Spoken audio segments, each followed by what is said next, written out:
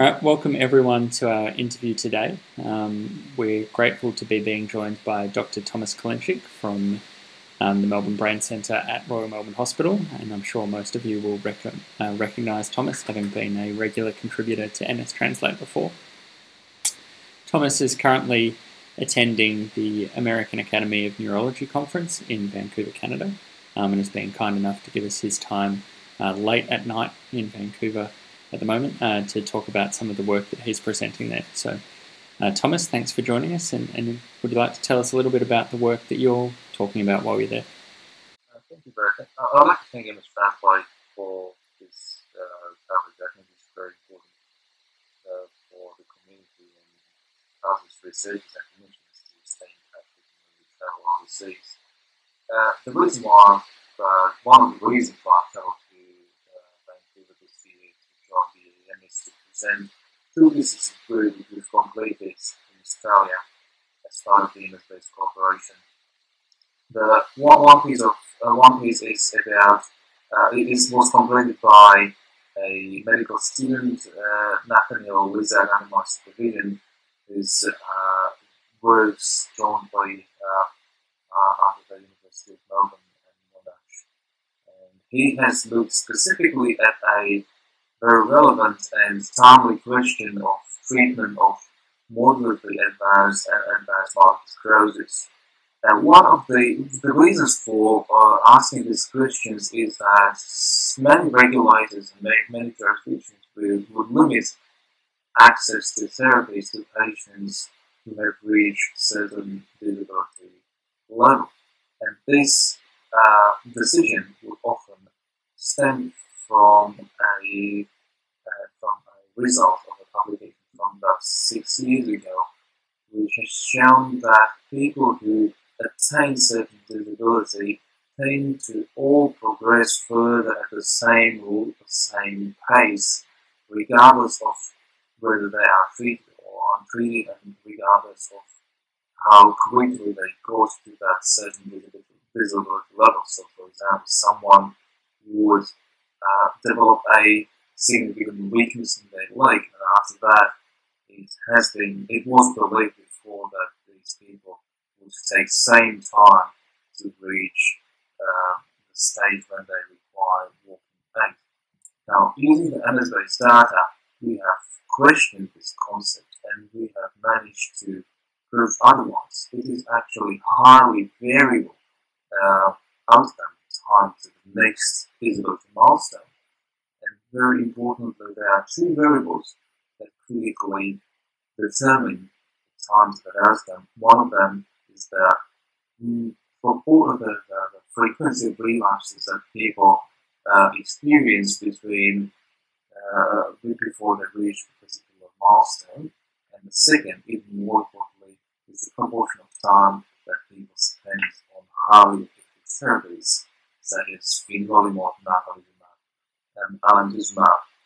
This result comes at the right time because at the moment there is a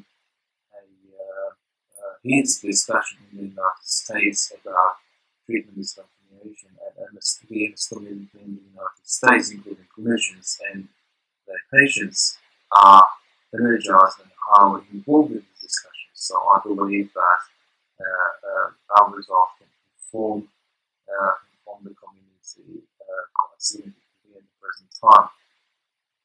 The second result, or the second piece of work that we are presenting here, is a result of a study where we have developed a predictive model, a comprehensive predictive model of various disease outcomes on various therapies. It is the attempt to ask a question. It is a very common question in routine clinical practice. Every clinician will be familiar with this sort of question where patients ask us, the doctor, tell me which drug is the best drug for me in this particular given situation, given my previous exposure therapies, given my previous number of relapses, previous disability, and so forth. Many other variables that we use to describe individual situation of individual patients in the mess. So far, we didn't have very much what's called a centralized or standardized answer to that question. So mostly what we act on is the evidence that we read in scientific journals. We use our experience and fair bit of extrapolation into the particular patient who sits in the clinical room with us. What we've been trying to do is to develop a statistical model that takes the advantage of the world of data in MSBase, which started from 38,000 patients from 119 various centres, more than 200 clinicians, and use this as a cumulative experience of a number of neurologists and their patients that inform future clinical decisions. And we were able to arrive at I have to admit, rather complex algorithm, which however enables us to predict individual prediction of disability, progression, disability regression, relapse outcomes, the probability of reaching secondary progressive disease, and so forth. And most importantly, all this for each of the currently available disease-modifying therapies separately. So as a result of that, we are able to package that information into a predictive tool and deploy it in the new MSBase platform which is currently being developed. So the clinicians, when they see their patients in the clinical room, we will be able to consult the new platform and ask the question, if Mr. A wants to switch therapy, which therapy are they the most likely to experience no disease activity on? So we're moving from, and this is a very important step from the clinical perspective, this hasn't been done very much so far. We're moving from group prediction to individual predictions, so individualized therapy. Okay, that's really interesting, and I think really useful information for people, because as you say, I mean, one of the biggest difficulties is that uncertainty in going, well, where do I go next? If this hasn't worked, what's my best next choice? And often, I guess previously, people have had to say, well, we don't really know. But this gives a much more accurate way of being able to answer that question. Yes, absolutely. That's the entire purpose of this exercise. So there's not definitely a type of research which perhaps elucidates the pathology or pathophysiology of the disease. We have to admit to that, but I think it's something that has to offer valuable information to clinicians, and we hope that it will be widely adopted by practicing clinicians. Okay, and so I guess both of the studies that you just talked about have reasonably big impacts for people with MS. Are either of those outcomes currently being utilised by clinicians? Is this expected to be sort of widely adopted by neurologists worldwide, or? These are early days. So where we are at the moment with both of the studies, we are in the process of scientific peer review. As the audience would maybe familiar with each piece of new evidence that arises from research, such as MSBase or other source, needs to be first validated and exposed to critique from our colleagues. So that's what we are undergoing at the moment. The work is submitted to scientific journals, and once it has been published and available in the public domain, then we will be ready to roll it out and offer it to clinicians to utilize it in their everyday clinical practice. Okay, and so those are the next steps. I mean, once it's published and accessible to everyone, then it will begin to hopefully get adopted around the world. Well, that's what we hope for. Okay. The reception has been very positive from various sources and various regions around the globe, so we hope that, particularly given that reach of the MSBase, that these instruments, these pieces of evidence will not only find evidence, not only find their users in Australia, but also in broader audience all around the globe. Okay, fantastic, and great to see some Australian research, though I guess MSBase being global, but being driven by some Australian researchers having such a big impact. So earlier today we posted across our social media platforms to ask people to submit any questions that they may have for you. So I'll just move on to them now. The first one, I guess, was related to that first study that we were talking about, and the question of defining advanced MS and how you defined what was classified as advanced MS in the study, and whether or not this was still people with relapsing remitting MS or whether we'd move to a progressive form of the disease. This is what we define as an advanced MS is a mixture. There will be certainly a large proportion of people with secondary progressive disease, but we should not limit it only to this diagnosis, because the diagnosis has certain criteria, certain definitions around which it falls, which we didn't implement in that research. So these are people who have reached certain disability level, defined by a standardized measure which is called EDSS. And we have looked at outcomes in people with certain EDSS steps as often quantified by clinicians. As opposed to that, the question of outcomes in secondary progressive disease is a slightly different question, because people can reach secondary progressive disease at fairly, relatively low EDSS steps, but also there will be people reach EDSS and at some high EDSS steps. So we didn't ask the question of secondary progressive disease here, but we are certainly planning to ask the question in the near future. Okay, and that probably leads into the next question, which was some experts are saying that there are progressive components present at the onset of MS, rather than a necessarily conversion process that we've always sort of assumed. Would that have any impact on the findings that you are talking about? That is hypothesis that I've heard from several times from Gavin Giovanni. And I have to say that I'm inclined to agree, because it makes sense to me. It seems logical that people who have active severe disease early after the disease onset will be more likely to convert to secondary progressive MS later. However, this is just my opinion. I have to remind disclosure here is that I can't back with any evidence from, for example, the MSBase dataset. So that's an opportunity for future research.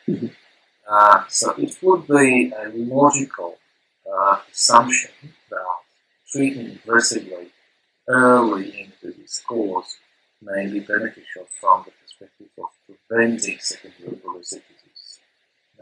However, this is something that's still waits further clarification and evidence. The next question was relating to access to MSBase and really about who has access to that data, and specifically the pharmaceutical companies have access to the MSBase database. So the way MSBase works, it's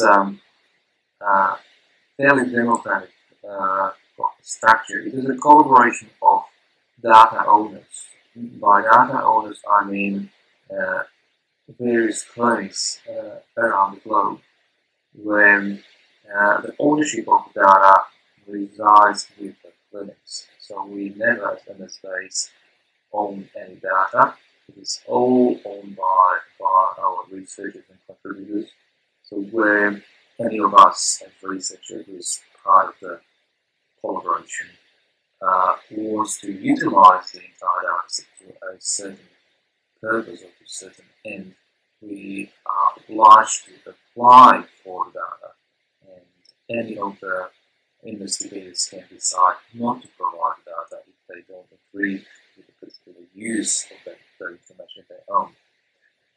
In terms of the accessibility by the industry, we have a very strict rule about not providing the information, the data, the original data to the industry. We may receive requests from from industry to collaborate on a specific project, but we never provide the access to the actual data, but it basically can agree to conduct analysis together in concert with our partners.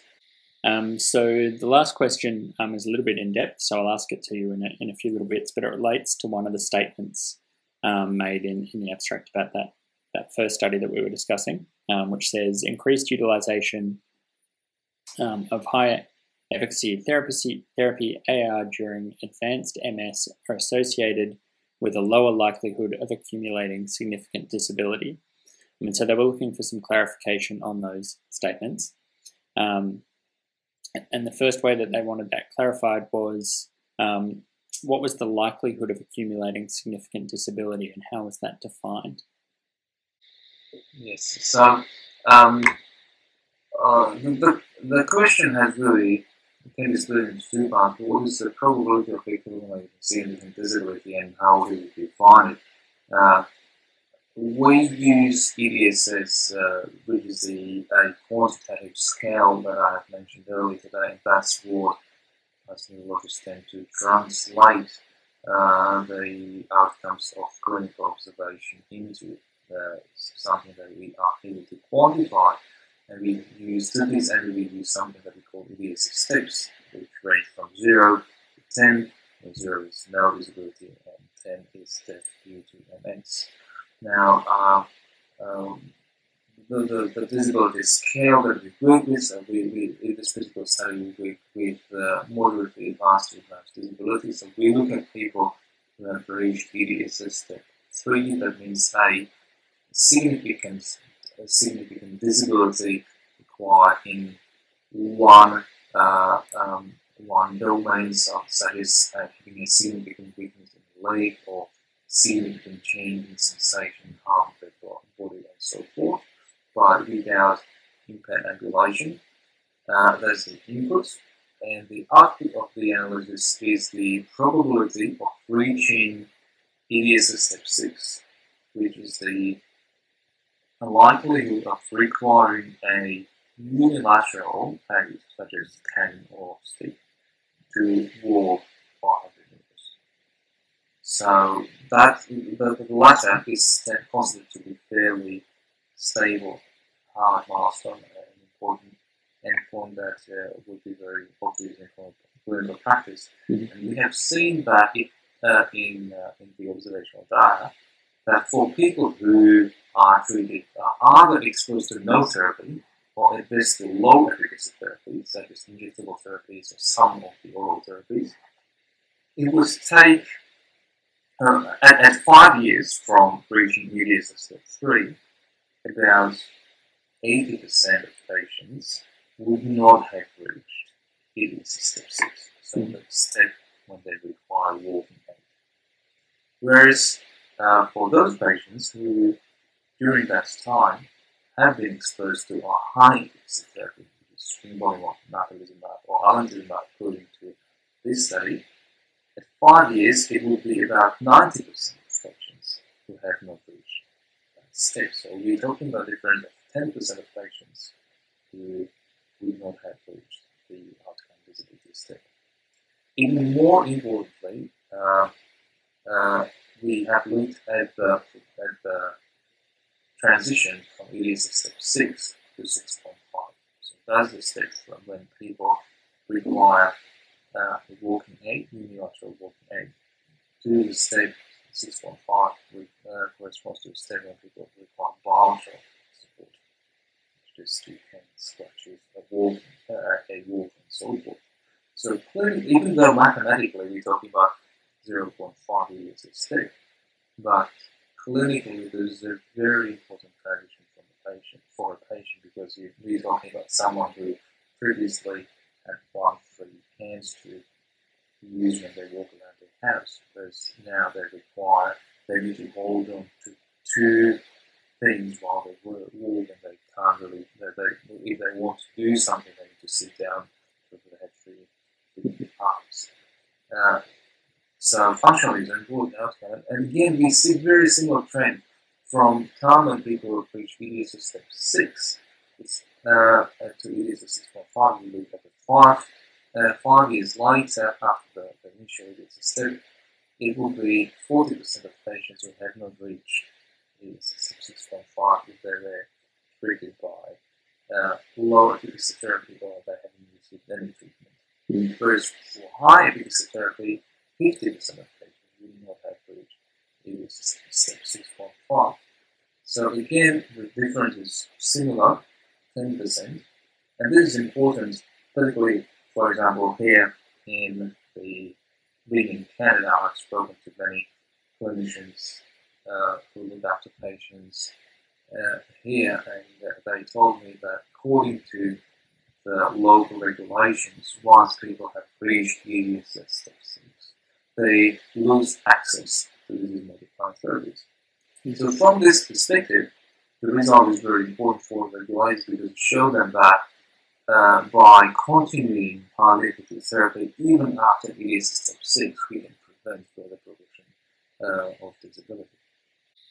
Okay, I think that actually answers all of the specific questions that the person had, so we'll leave it as there. And I think what you touched on there is a really important point of, while they may be small grades that we're looking at in terms of EDSS, you've really isolated a very functionally important step that has a huge impact on the quality of life for people with MS, and so is highly important. So I think that the research outcomes of that are really significant. Absolutely.